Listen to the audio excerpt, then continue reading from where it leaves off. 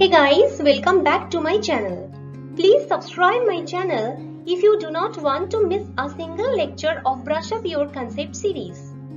Today we will talk about the difference between CRISPR Cas, TALEN and Zinc Finger Nuclease or ZFN. These all are gene editing tools.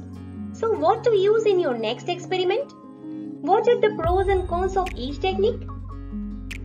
So, we have seen in our previous lectures that both TALEN and ZFN work in a similar manner. So, what is the actual differences?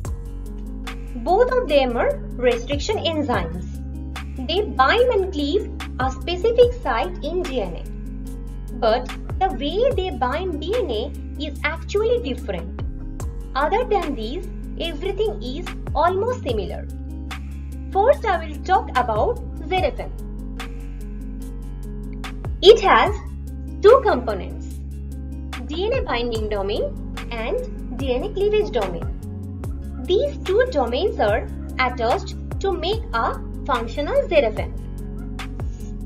DNA binding domain is also known as zinc finger domain.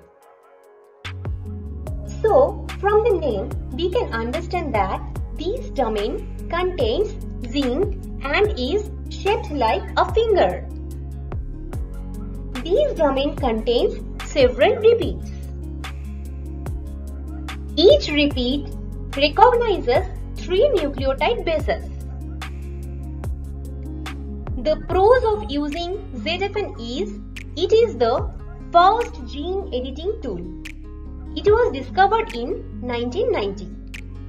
Its cons are that it has numbers of off-target mutations. That means it mutates the undesirable sites of DNA.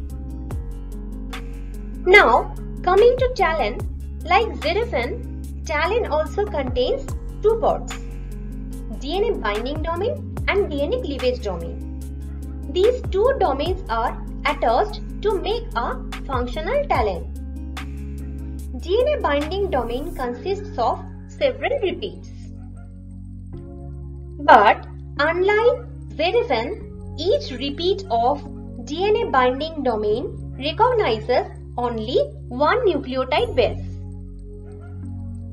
The pros of using TALEN is, it is simpler than ZFN as it binds only one nucleotide base rather than 3 bases. Its cons are that they are challenging to construct in a plasmid. It is also time, effort and cost consuming. CRISPR Cas is very much latest among all 3 gene editing tools. Unlike TALEN and ZFN, CRISPR Cas contains an RNA or guide RNA and an endonuclease Cas. Once this guide RNA finds its target site, Cas nuclease breaks both the DNA strands at that spot. In TALEN and ZFN, protein-DNA interaction occurs, whereas in CRISPR Cas, DNA-RNA base pairing occurs. The pros are, it is very fast and cheap technique.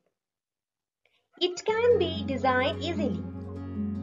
Its cons are that it also has numbers of off-target mutations. Hope you understood the concept.